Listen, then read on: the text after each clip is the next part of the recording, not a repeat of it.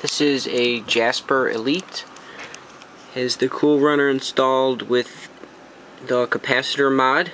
I put two 68UF, which are exactly the same as 68NF capacitors, on the ground and CPU PLL bypass. So let's take a look. Generally it boots within 30 seconds. Note that it did not boot at all without the capacitors.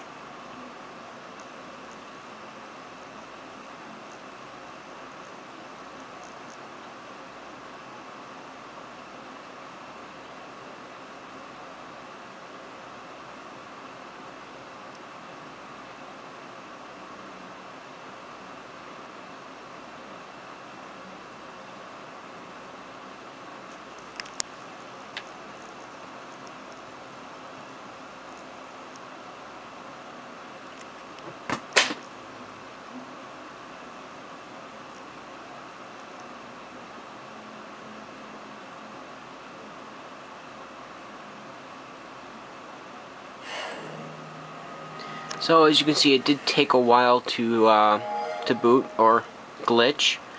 So what I'm going to do really quick is on the CPU RST, which is the blue wire right here, I'm going to put another 68UF, aka 68NF capacitor on the cool runner pad and then onto the wire and see how much faster it boots.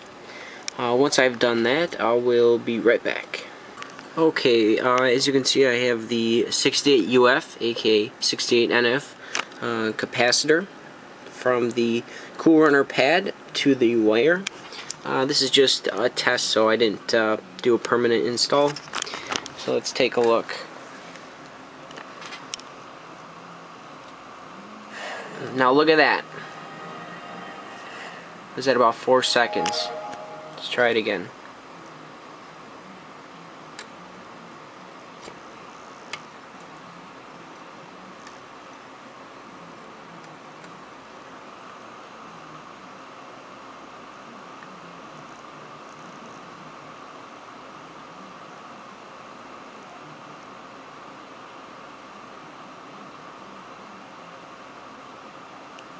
I have not tested the CPU RST capacitor mod before. This is the first time I've done it.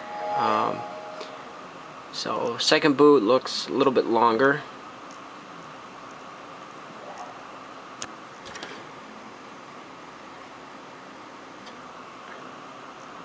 Let's try another boot.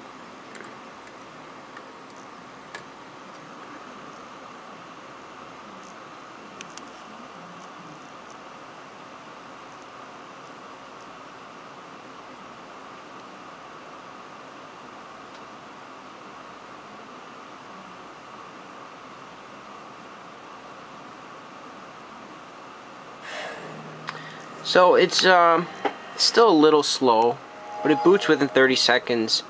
On average, I'd say that's acceptable. Not sure I want to put two caps on the RST or not, but one cap on there is good. Two caps on the ground and PLL bypass, and I think you'll be good to go.